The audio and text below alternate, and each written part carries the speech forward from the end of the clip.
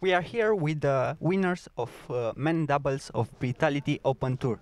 What do you say about the final? The match was really tough.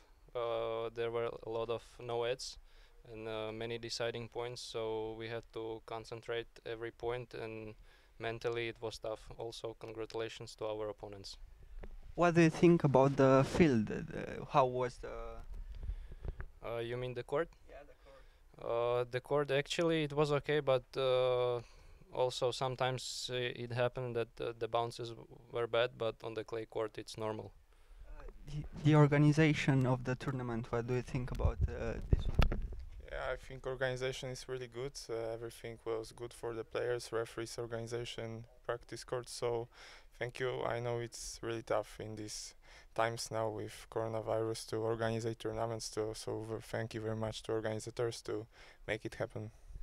Is the first time we see you here. Will you come back again next tournament? It depends when it will be, and it depends also on the schedule. So we will see.